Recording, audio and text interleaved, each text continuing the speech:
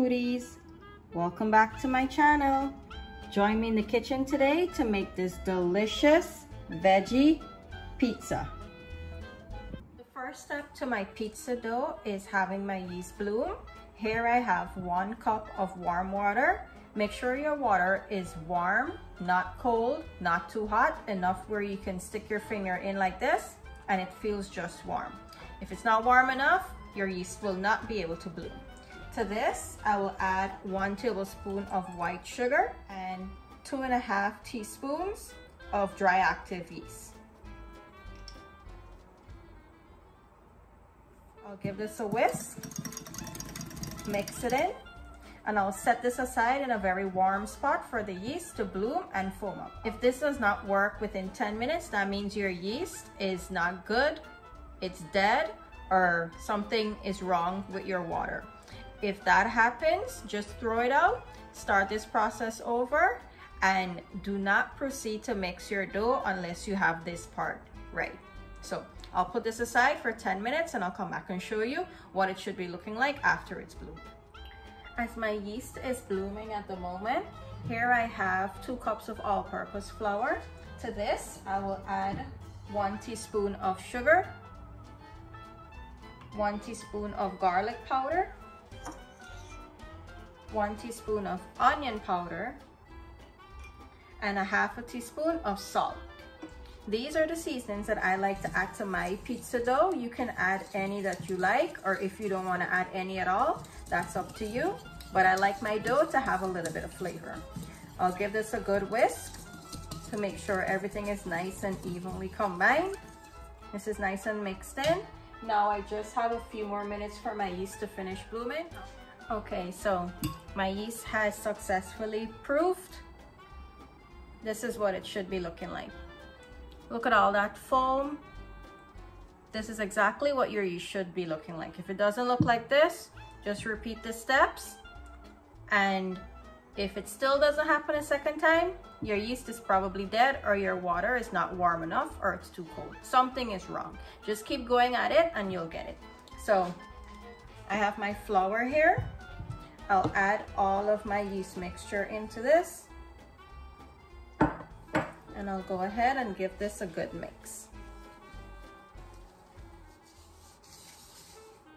What you're looking for here is a nice, soft, shaggy dough, a rough dough to come together. And then the kneading process will smoothen it out. Your dough may need more or less water. If you notice it's a little bit dry, just add a tiny bit of water. Okay, so I pulled everything together with the spatula. I'm just going in with my hand to scrape down any additional flour. I want to make sure I get everything here. My hands is nice and clean. I'll just go in with a little bit of flour here. Here I have my dough, and I'll proceed to give it a good knead. This needs to be worked in really well till you have a nice, smooth pizza dough. I'm going to continue to knead this for about 6 to 8 minutes, and then I'll come back and show you what your texture should be looking like. Okay, I'm done kneading my dough. It came out really nice and soft.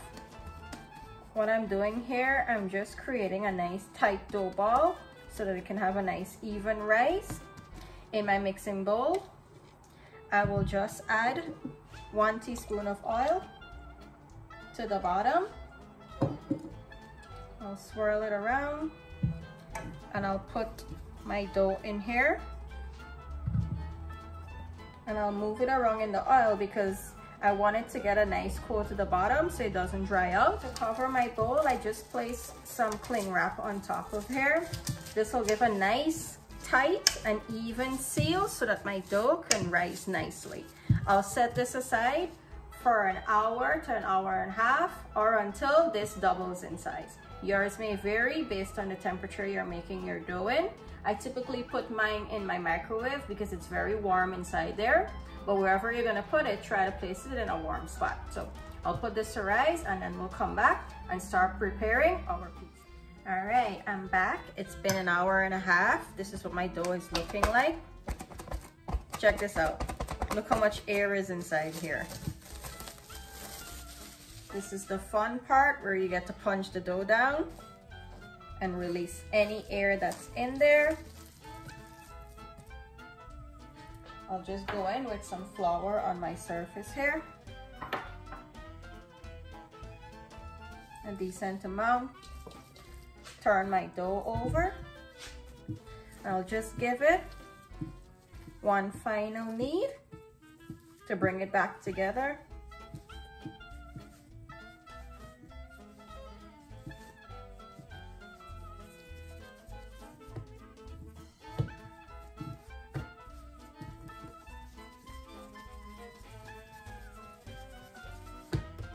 Okay, I have it nice and worked in there. Now, there are several ways that you can spread your pizza dough. You can spin it in the air, you can stretch it with your fingers, you can roll it out with a pin. I just give it nice, light rolls with my rolling pin because I do not know how to swing dough in the air to stretch it out. Nor will I try to stretch it out with my fingers because it might not come out even. So to get a nice even round dough, I just go in with my rolling pin and I roll it out. Okay, this is what my dough is looking like. It's okay if it's not round right now. I will fit it to my pizza pan. What I'm gonna do, I'll just put some flour on my rolling pin here and I'll roll my dough onto it just very lightly and pick it up. Here I have my pizza pan. I'll just come back and roll this on just like this. And I'll now fit it to my pan. Okay, this is what my dough is looking like on the pan. I'll just go in with a fork and I'll just punch a few holes into it to allow for even baking. Now for my sauce, this is my all-time favorite sauce. I use this for pizza, any type of pasta, lasagna, stuffed shells. If I need a tomato-based sauce, this is the only thing that I've ever used. If you guys have never tried this out before, trust me, give it a try and you'll absolutely love it. So I have a bottle that is almost done here. I'll just pour this out. And I go in with a generous amount of sauce. Okay, I have my sauce nice and evenly spread out. I know this is not pizza sauce, but this is just the sauce that we like the most. Here I just have some shredded white sharp cheddar. I'll go in with a light layer first. I'll go in with some sliced red onions. You can use whatever toppings you like on a veggie pizza. This is just the selection of toppings that I'm using here that we like. I'll go in with some jalapeno, fresh. I have some yellow bell peppers. Green is really good here too. I just choose to use yellow and red today. Here I have my red. And on only half of the pizza, I'm gonna put pineapple because I'm the only one that eats the pineapple on the pizza. This is a very debatable topic if pineapple belongs on pizza. In my opinion, it does. Not everyone likes it, but I do. So, as you can tell, this half is hubby's half, this half is my half. He doesn't like pineapples. So that's everything that I want to put for my vegetables. I have the remainder of my cheese. I'll go in and give a generous sprinkle. This is what my pizza is looking like at the moment. I preheated my oven on the pizza setting at 400 degrees. If your oven doesn't have the pizza setting on it, you can preheat your oven on bake at 385 degrees. And for baking function on your oven, you'd bake this for 25 to 30 minutes. I'm gonna put mine on the pizza setting for 25 minutes, and then I'll take it out and I'll show you what it's looking like. Also, your oven may vary, so just gauge it. You can check the side of your crust. Once the side is cooked, your pizza should be done, and your vegetables is nice and cooked, your pizza should be done. So I'll put this in and then I'll come back and show you how it's looking when it's okay. So the pizza is done baking in the oven. This is what it's looking like at the moment. I'll let it cool down just for a few minutes, and then I'll put it on the board and cut it up and show you how good a slice is looking of this. Here we have my finished pizza. Look how good this is looking, guys. Let me pick a slice up. I already went ahead and cut it up. Look at that. Look at all those nice little pockets of air from the yeast. My dough was made really well. Look at all the pineapple, the jalapeños, the cheese, the onions, the little bit of peppers. And listen to this crust. Has a nice little crunch to it, but not overbaked. This looks delicious. I hope you guys enjoyed today's recipe. Do give it a try. It's absolutely worth the effort. It's really not that hard to make. If you're gonna make this for your kids, I'm telling you, they're going to absolutely love it. Or you can make it for yourself too.